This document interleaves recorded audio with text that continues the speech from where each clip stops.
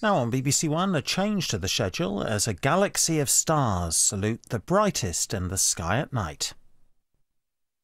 You know, gentlemen, yes, there is one place which you can see not only Mars and Venus, but all the other heavenly bodies. And where is that, may I ask? I'm delighted you asked me that, because I'm going to show you.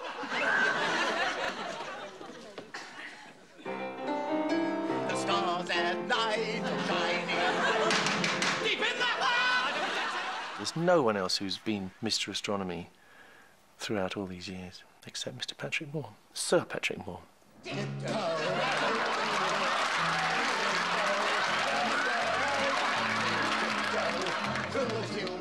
He was a great conveyor of enthusiasm and enjoyment.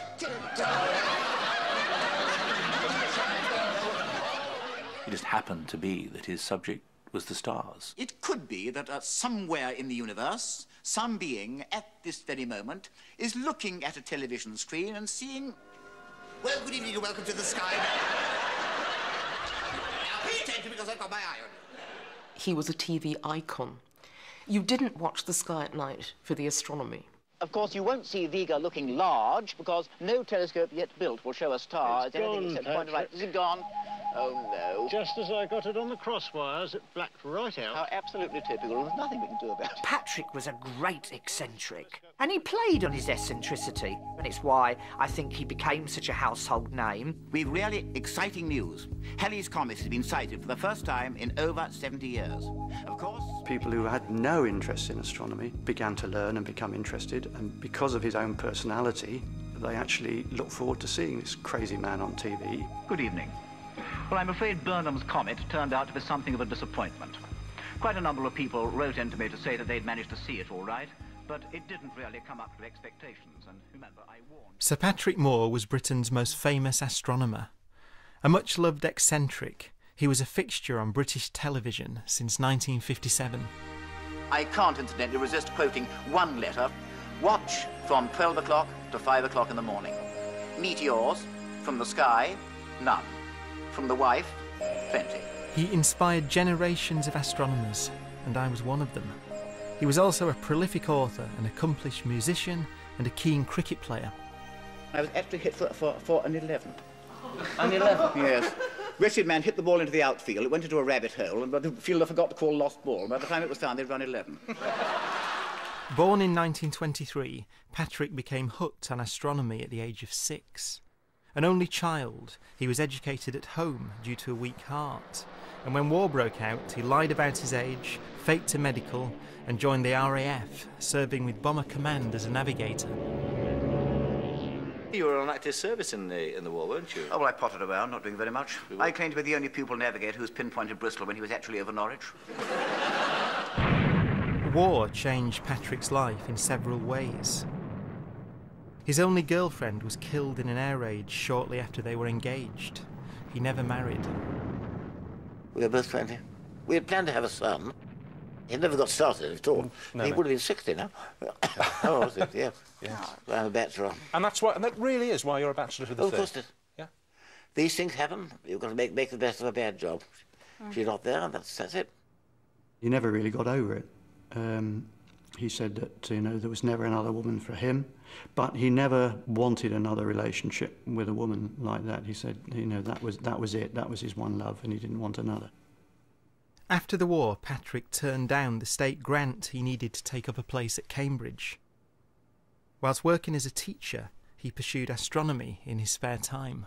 You call yourself an amateur astronomer. I think a lot of people would say that you're being unduly modest. No, not a bit of it. My only role in astronomy these days, if I've got one at all, is that I do a bit of observing here and there, and I've written some stuff, and all I can try and do, really, is to try and egg on those people who can do far better than I can. Nonetheless, in 1953, he mapped the surface of the moon to produce the most comprehensive atlas of the time.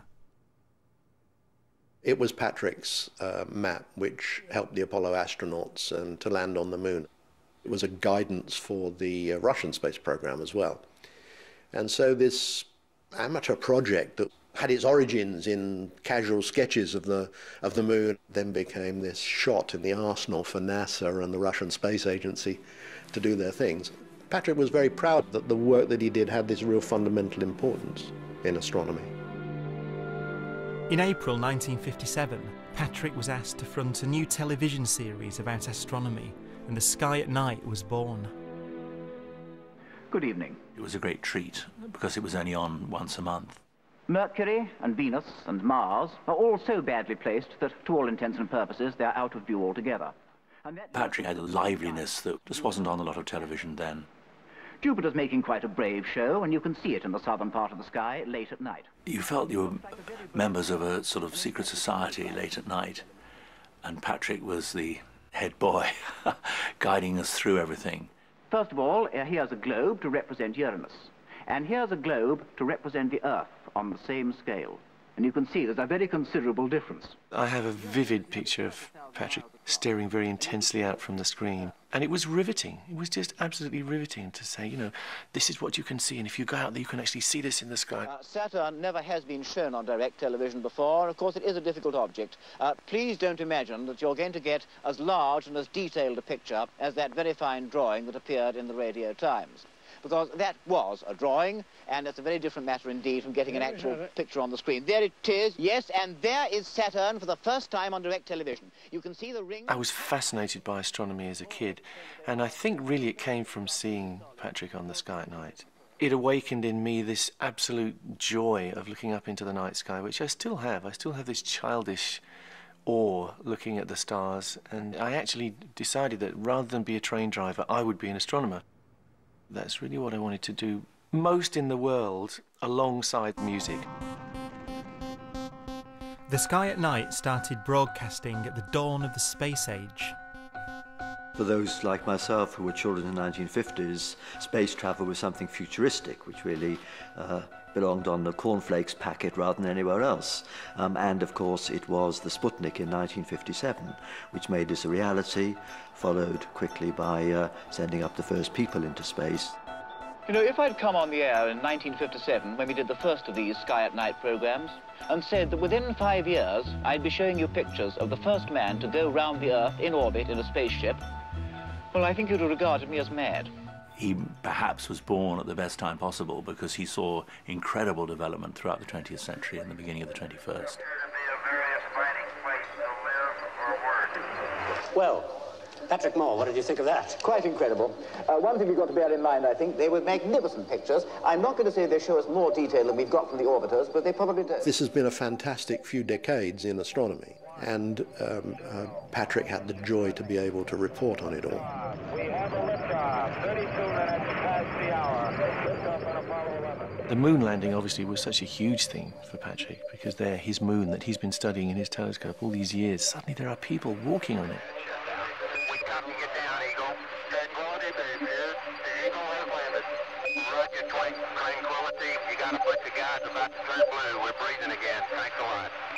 Well, this is the moment, if there ever was a moment, for Patrick Moore. Well, I really feel absolutely overcome. I've lived with this idea all my life. Now that it's really happened, I can hardly believe it. No admiration can be too great for those magnificent men who have brought this strange, spidery module down on the moon. And this, obviously, is a moment that humanity is never going to forget. It's one small step for man, one giant leap for mankind. I think he was rather sad, as we all were when the moon landings finished. But I remember a marvellous Sky at Night programme that he did with the last man on the moon, Gene Cernan, commander of Apollo 17. And you really got a feel for what it was like to be there. What about navigational problems? Did you have any? We studied, due to a great deal of your work, of course, on the mapping of the moon, we studied the area we were going to land so well that I really believe I knew it, at least from the air, from above, as well as I know my own backyard. I was rolling on the moon one day, in the merry, merry month of December. May. Oh, what a nice day. Oh, funny, there's not a cloud in the sky. I think Patrick's enthusiasm and his passionate account of what was happening on the moon really added a lot to our perception. He was able to interpret that for us and make it seem real, make it actually something we could understand. The way he came over as this great enthusiast, this fast-talking, this person who was bubbling for the subject, was just the same as he was in real life. He almost saw it as his role to be, if you like, the Mr. Astronomy, the man who would try and encourage new generations of people to take up an interest in his subject. He had this instinct, this sense to pick up young people, and I was one of them, and to get them into astronomy, to realise their enthusiasm. And he'd sort of nurture us. Back in the 1960s, when I was about to go into a career, I couldn't work out what to do. I was a keen young amateur astronomer when I was about 10, but I'd given it all up for, you know, rock bands and boys and the usual kind of stuff you get into. Heather, let me ask you one direct question. Do you think yourself there really is a black hole in the middle of the galaxy? I won't be positive, but I do think it's the one object which, at the moment, fits all the observations. Well, you could be right. Let's go and look. I'm game if you are. Right. My mother actually said to me, why don't you think you'd become a professional astronomer? I said, well, I haven't a clue what to do. She said, why don't you write to Patrick Moore? Well, we told you it was like science fiction. Good night. And I wrote to him, and I said, I would think of going into professional astronomy, and put a PS at the end. I'm a girl. Is this a handicap? Couldn't believe he replied to me. It says, from Patrick Moore, Dear Miss Cooper, many thanks for your letter. Let me assure you on one point. Being a girl is no handicap at all. I just thought that generosity of spirit was fantastic. It really urged me on to try for a career in astronomy. Does this help? Let me know. I will do everything I can to be of assistance. With all best wishes, yours sincerely, Patrick Moore. Amazing. Patrick responded to thousands of letters on an old-fashioned typewriter, which he refused to swap for a computer. Most of the keys didn't work, drove many publishers completely berserk. You would hear the typewriter going, and probably 6 times out of 10 he was answering letters, often from small boys or girls who were interested in astronomy, and he replied to them all. It was almost sacrosanct. It was something that he consistently did right up to the time when he could hardly type. When I was a schoolboy, I joined a local astronomical society, and Patrick made monthly visits to the society. I was from a working class neighbourhood, and to be able to see through the chink in the curtain to life beyond, that was something which I valued enormously. Patrick, right up to his final years, was enthusing young people. He never married, of course. In many ways, we were all his family. We'd phoned him up and said, you know, we're a couple of boys at the local grammar school interested in astronomy. Can we come and look through your telescope? And he said, oh, please come down next clear night. I was a very short lad and couldn't reach the eyepiece, and Patrick lifted me up to the telescope. And the very first thing I looked at through a telescope was the planet Saturn. And it was just so beautiful. I was just utterly transfixed. I'm walking along the rim of one of the most remarkable places in the entire world. This is Meteor Crater in Arizona, a huge gaping hole in the ground over 4,000 feet across. Just look at it. The Sky at Night was commissioned for only 3 programmes, but under Patrick it went on to become the world's longest-running TV series with the same presenter. The reason why people watch your programme is as much for you... Yeah. Oh, it is, Patrick. It is your performance. Am I not right? Is it not the performance as much as what he said? Thank you. Because people are fascinated by the way that you tell them things. Now, you can't deny that. You're being modest. No, I'm not. It so happened that when astronomy became, when I say metaphorically down to earth, and this was really in 1957 when the space age started, I was just the person who was doing it, so there I've stayed. But astronomy is a fascinating subject, and if somebody else had been around at that time, they'd be on the air now, and they'd be sitting here talking to you, not me. This month's Sky at Night is about the distances of the stars. He did fill the screen, and he spoke machine gun, rapid, but articulate and entertaining. Will you please close one eye, doesn't matter which one, and then hold up your finger and line your finger up with my nose as you see it in the television screen. Got that all right? Now, without moving anything, use the other eye, and you will see that your finger is no longer lined up with my nose. And if you keep everything quite still and flick your eyes around like that, you will see your finger apparently flashing to and fro. It was the sheer quirkiness of Patrick that really invited people to want to watch him. Well, the tides, as you know, are due to the influence of the sun and the moon. And when they pull together, as they're doing at the present moment, the pull is added, you see, and we get high tide. Granted that the forces are enormous, just how big are they? It's absolutely tremendous. There's no doubt at all of it. The force of the tides is the biggest natural force in the entire world. As a communicator, he was a supreme professional in that you could stand him up in front of a camera, ask him to talk without hesitation, deviation or repetition for 2.5 minutes about some subject. He could do this perfectly, convey a lot of information. He could do it even if it was some new discovery he'd only heard about a few hours ago. He was approached one morning by CNN to do a broadcast for them. They said, look, the person we were due to interview has dropped out. Would you mind doing an interview for us? And he said, no, not at all, not at all. And they said, how long will it take you to write the script? And he said, script? He said, I don't work from a script. But there is one world, apart from the Earth, where we can be quite certain... Patrick was a perfectionist, but the downside of that was if it all went wrong, he got terribly frustrated and started using somewhat loose language, shall we say, which had to be edited down to the recordings. Look at all that sarcastic... Oh. I'm sorry. Blast and hell. When you watch yourself on television, one always sees one's own faults very clearly. I mean, mine, I know, I talk far too fast. I have to get things in. I realise this perfectly well. But it's no good my trying to slow down. I mean, this is just me. Now, a lot of people have been writing into the Sky Night asking various questions about astronomy. Well, of course, it is a fascinating subject. And a lot of people want to know, why don't we put the Sky Night on earlier in the summertime so the children could watch? Well, of course, we would put it on earlier. But we have to wait till it goes damn well dark before we do the damn thing at all. Patrick's character and style lent itself to impersonation. Welcome to the Sky at Night. I have a very bad impression of Patrick Moore. He was often being copied by many impressionists and comedians, but I think it was the impersonation that Ronnie Barker did of him that was the one he loved. He really found that so funny. Patrick was always laughing about the orrery which they gave to the two Ronnies to do the sketch. They apparently broke while doing the programmes. I'm sorry to have to inflict myself on you like this, but Patrick couldn't be here tonight, so he asked me to step into his shoes. And why not? He's always wearing my suits.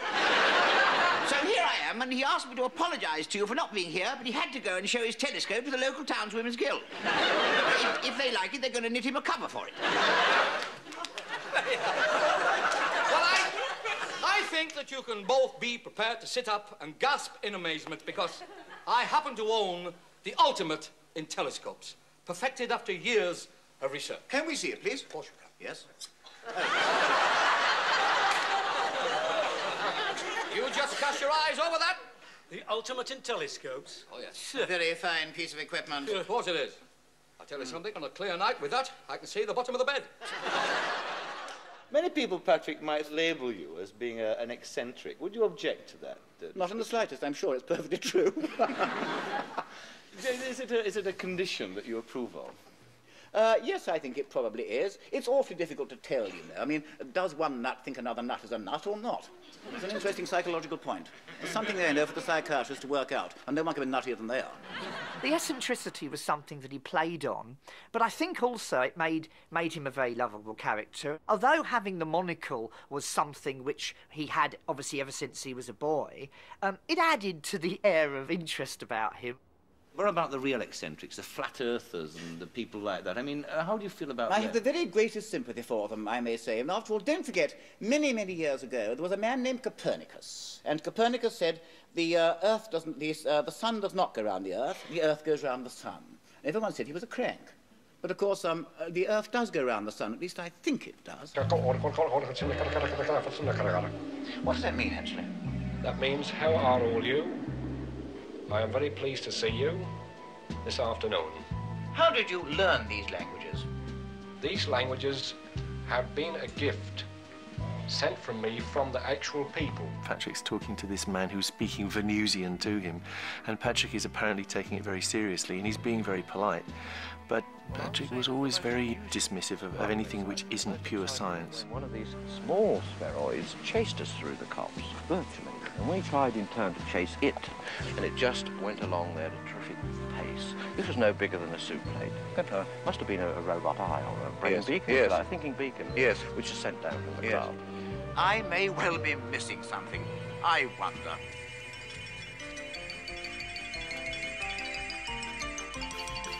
As well as astronomy, Patrick's other great passion was music. Patrick was a very good musician. You can see his xylophone playing, he's no fool, piano playing as well. Talking about a man who probably could have made that his profession if he'd wanted to, but his passion for astronomy just overtook everything else.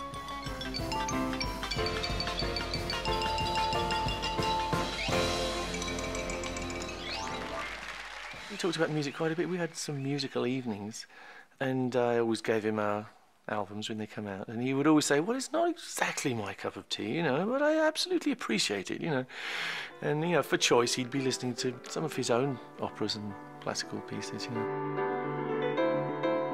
Although he continued broadcasting, in his late 70s arthritis forced Patrick to give up the things that he loved, playing music and using his telescopes.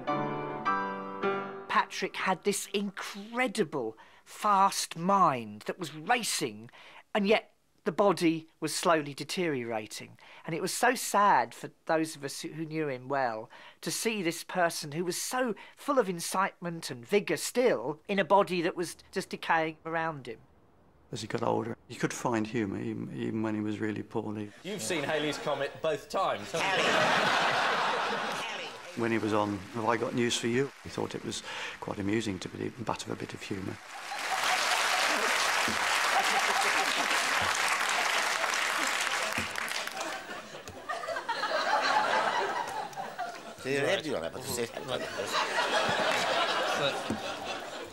So where are we? There's the sun, right? What's happened to Uranus? Patrick is always seeing the joke before they do, effectively sort of caricaturing himself. Do you still need therapy? He even did it for me. He did adverts for the air guitar collections, which I do, where he actually plays air guitar, gets into it and does this, No strings attached. I think it was really great quality. Patrick was awarded an OBE in 1968, a CBE in 1998, and in 2001 he was knighted for services to science and broadcasting. When he got the letter from the palace, he was just so thrilled. And then, of course, to get the BAFTA award as well of the same year, and presented by Buzz Aldrin, the second man on the moon. I mean, this was such a thrill for Patrick. Not only has this man met every single lunar astronaut, he will modestly tell you that he's also met both the first man in space and the first man to fly an airplane. I'm pleased to say that this special award is being presented to my good friend, Sir Patrick Moore.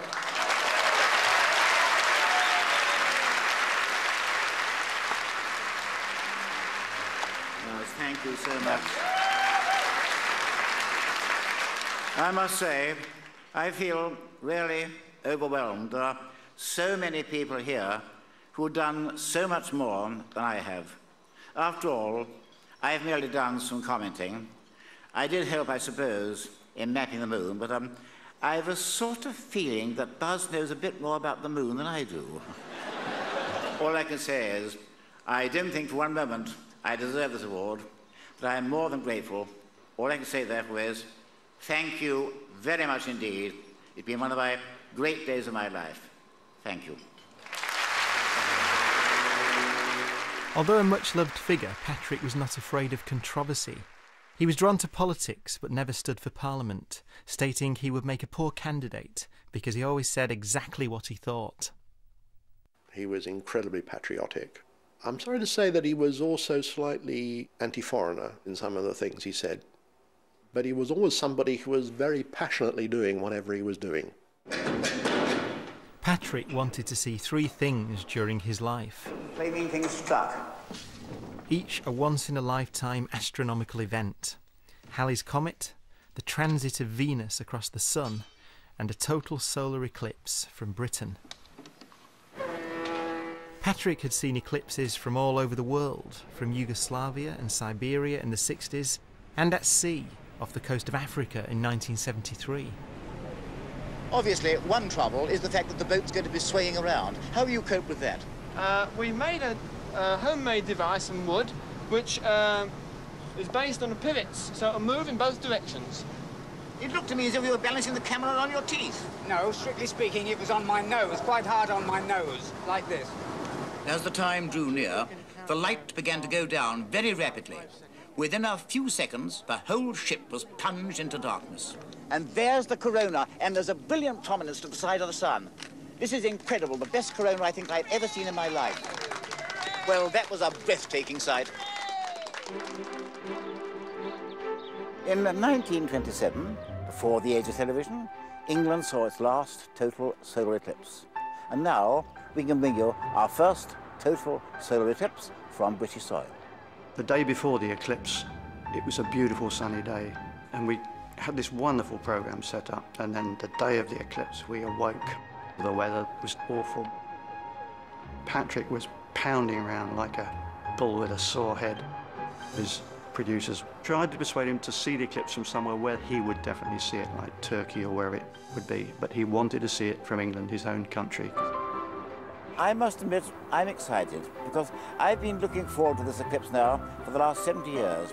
All we need now is for these wretched clouds to clear away and give us a nice, clear sky. Luckily, the BBC had seen fit to have an aircraft getting pictures from space. On the whole, at the moment, I feel it's really rather a gloomy scene, but don't give up yet, one never knows. It could still clear, and there's a slight lightening of the sky over there. And there is the crescent sun, and we've just had our first glimpse of the eclipse. And the cloud is there, it's drifting, and not very long to go now. Oh, clouds, keep away, please. And then there's totality, the diamond ring, and there the lovely corona. And that is the sight of a lifetime. From down here, sadly, we are still under total cloud, and we're missing it. That was so sad for Patrick, but it was an awful lot of fun to do because he kind of could see the funny side, even though he was bitterly disappointed. So at least we have been through the last English total solar eclipse of the millennium. Here at my observatory in Sussex, the weather is absolutely perfect. One of the rarest events in the solar system is the transit of Venus across the sun. Now we know the transit is about to start. Nobody has ever seen one before because there hasn't been one in any of our lifetimes. So it really was something rather exciting. There's Venus now, just first contact, a tiny notch, and there's no mistaking it now. This really is a one-off. It will always be one of my greatest memories of Patrick. There, is that the black dot there? Yes, that's it. You can see it. It was a perfect day, beautiful blue sky. As soon as the transit was over, it clouded over. So we had a gift from God, really, that day. And so, from Brighton, where the sky is now completely overcast, good night. Patrick lives on in the minds and the memories of the people that he affected. Patrick's legacy is that he changed a lot of people's lives. And so it's glad to know that Halley is on its way back.